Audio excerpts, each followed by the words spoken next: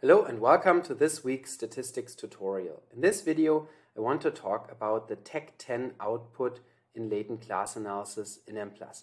My name is Geiser. On this channel, I present weekly statistics tutorials, usually related to multivariate statistical models such as structural equation models, confirmatory factor analysis, multi-level analysis, and latent class analysis. If this is something that interests you, then please subscribe to this channel. Also, if you like this video, then please hit the like button. In this video, I want to show you a very useful additional output that you can generate in Mplus when running latent class analysis. That output is referred to as the technical 10 output or TECH10 output in Mplus, and you can get it by specifying output colon TECH10 in one word semicolon when you run your Mplus syntax for a latent class analysis. Now, why is it useful to take a look at this technical 10 output when you run a latent class analysis? The reason is that oftentimes we want to find out whether our latent class model fits well and or if it doesn't fit so well maybe, or if we're not sure how well it represents the data, then we want to find out why. And so this technical 10 output is provides some information on why a model may show misfit or in what way maybe a model doesn't fit so well. So it's kind of comparable to what you get in structural equation modeling when you request a residual output, including the residual covariance matrix and the residual mean vector, where it shows you any discrepancies between the observed covariance structure and the model implied covariance structure, as well as the mean structure. And so here we get something similar with regard to the response patterns. And what we get is very detailed information about our indicators and the different response patterns that were observed for the indicators, as well as how many of the patterns or the frequencies of those patterns that were expected under the model versus that were observed in our data. So the first thing that you can see here in the output for TECH10 is a listing of all the observed response patterns. In this case, in this example, I used 5 dichotomous items as indicators of latent classes, and these items were coded as 0 and 1 for the two possible responses. And so you can see that we have here for example, pattern number 1 was one where the responses were 0 on the first 4 items and then 1 on the 5th and last item. Pattern number 2 was one where the responses were 0 to all items. So for example, this could be about drug use or something like that. So for example, this pattern number 2 could indicate somebody who hasn't tried any kind of drug yet, whereas pattern number 1 would then be one where the last type of drug here was tried. And so in total, we observed 31 different patterns. You can see here the last pattern is number 31. In total, we could have observed 32 patterns with 5 dichotomous items. 2 by 2 by 2 by 2 by 2 would be 32. But there was one pattern that we actually did not observe, and therefore Mplus doesn't list this last pattern here. Next is a list of the response pattern frequencies and so-called chi-square contributions. So here you can now see, first of all, how frequently each of these 31 patterns was observed in the data. And so you can see pattern number 1 was observed, for example, 35 times. Pattern number 2 was a lot more frequently seen, so that's the all 0 pattern that was observed 292 times in the data, and so on. So we get this listing of the observed response pattern frequencies for all 31 patterns that were listed above. So that's already interesting, because then you can see which patterns were frequently observed versus not so frequently observed, and that by itself might be useful to know. Then in addition, Mplus also gives you the model estimated frequency for each pattern, or we could say the model implied frequency. And that's kind of similar to what you get in structural equation modeling in a residual output, where you get the model estimated covariance matrix, for example. And so here you can see how often each pattern was expected under the latent class model that was estimated here. In this case, it was a 3-class model. And so we're interested in knowing how well does the 3-class model reproduce our pattern frequencies. That would be an indication of good model fit if the model implied or model estimated frequencies were all close to the ones that we observed. That would mean the model reproduces these frequencies well. And you can see that here this is the case. You can see there's not a lot of discrepancy between the estimated frequency, for example, for pattern number 1 and the observed frequency. It was expected slightly more frequently than we observed it. One more time, 36 versus 35. The second pattern was expected slightly less frequently, so ideally, so to say, we should have observed it only about 291 times, not 292 times, but that's not a huge discrepancy, so to say. Now, you can see that overall this gives you already a sense for whether the model is well fit, or whether the model fits the data well. If you find any large discrepancies here, then that would indicate that maybe the model didn't reproduce a certain frequency adequately. At the same time, it's kind of difficult to see what would constitute a significant discrepancy between model estimated frequency and observed frequency, because those are the raw frequencies, and it's difficult to know, for example, whether this here is a significant difference where we observed pattern number 9 21 times, but we should have observed it only about 15 times. So does this mean the model shows significant misfit? And so since this is difficult or honestly impossible to see for the naked eye, what we also get here in Mplus in this output are standardized residuals. And again, that parallels what we get in structural equation modeling and factor analysis when we request a residual output, where we also get standardized residuals as z-scores. And you can see that that is given here in the next column, standardized residual z-score, and that is tremendously helpful because this is a measure that we find very easy to interpret. Here what happens is that the difference between the observed and estimated frequency is standardized in such a way that we obtain a z-score.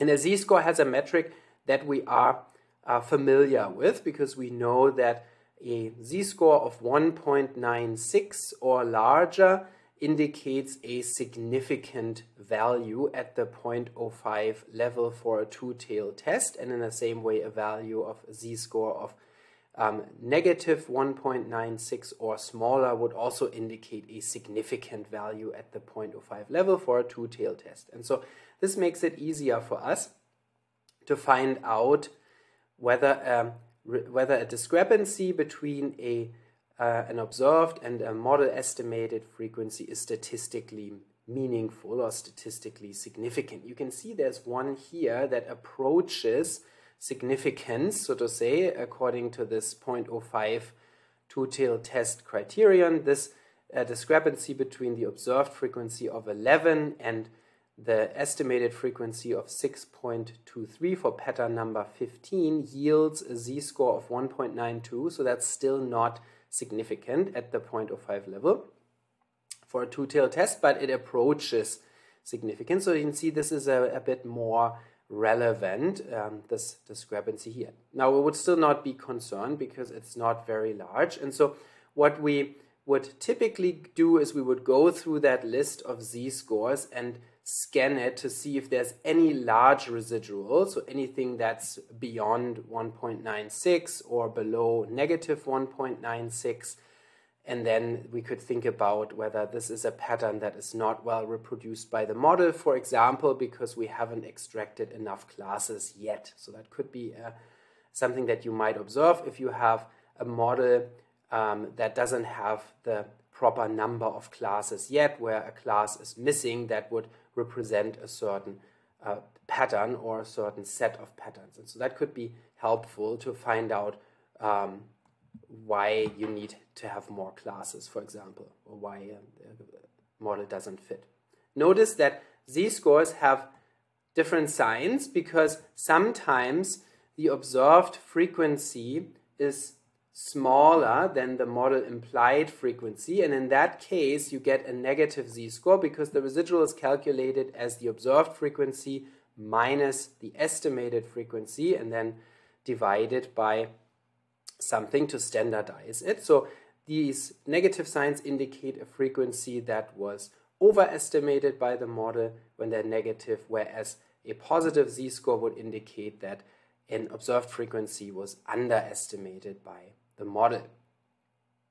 Another thing that we get also in this output is another form, so to say, of standardization of these residuals, and that's in terms of a Pearson chi-square contribution. You can see here the next column gives you the Pearson chi-square contribution. Remember that in a latent class analysis we have an overall Pearson chi-square fit statistic that allows us to determine whether the model as a whole fits the data well or not. So there's a single chi-square value, Pearson chi-square value, that you can look at that has a p-value that allows you to judge the overall model fit. When the Pearson chi-square value overall is significant, it means the model as a whole would have to be rejected potentially.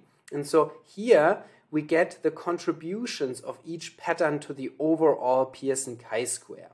That means here you can see which patterns or which residuals contribute most to the overall misfit, whereas the overall chi-square that you get at the top in the model fit information section in Mplus doesn't really tell you why your model doesn't fit. It only gives you the overall or summary misfit information. But here you can now see which pattern is particularly problematic or yields a large contribution. Again, you can see here pattern number 15 is the one that yields the largest contribution. However, it's still pretty modest. For a chi-square contribution, we know that 3.84 would be the critical chi-square value for an alpha level of 0.05 for a significance test. And so you can see that this value is smaller than 3.84.